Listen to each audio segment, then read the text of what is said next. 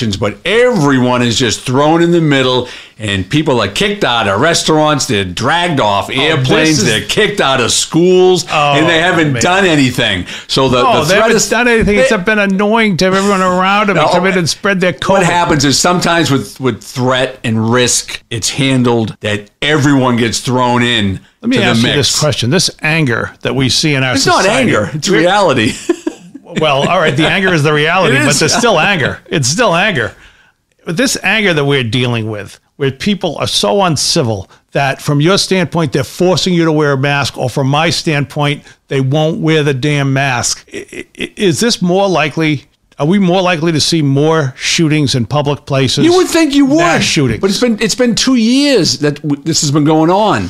And I always said to myself, when you have a country that is in civil unrest, and there's a lot of tension, and people aren't working, and it's negative and it's depressing, this is what feeds mass murderers and criminals. It feeds them. There's only one thing that's going to save us. What's that? Television. There you go. Television. The fact Go read a book, watch TV. Nobody reads books anymore. You would think, but it really hasn't. There's a lot of, something with mass murder and stuff like that. It hasn't really gone in any other direction. You've seen a lot more homicides. Yeah. The homicide, we talked about that a couple of weeks ago. The individual homicide rate has gone up. Absolutely, it has. I worry about mass murder because of this anger in society.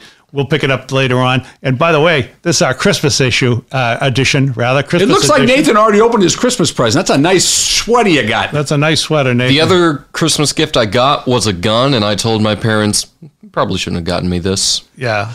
Probably shouldn't have gotten me this. Now I'm going to be ticking off more check marks on the back of my phone. All right, so we'll be calling the threat assessment team right after this episode. This has been Inside the Line, Real Stories by Real Cops. I'm Dave Rattigan. That's Dale Lawrence. Over here is Nathan Arroyo. Happy holidays, everyone. Take care of yourselves.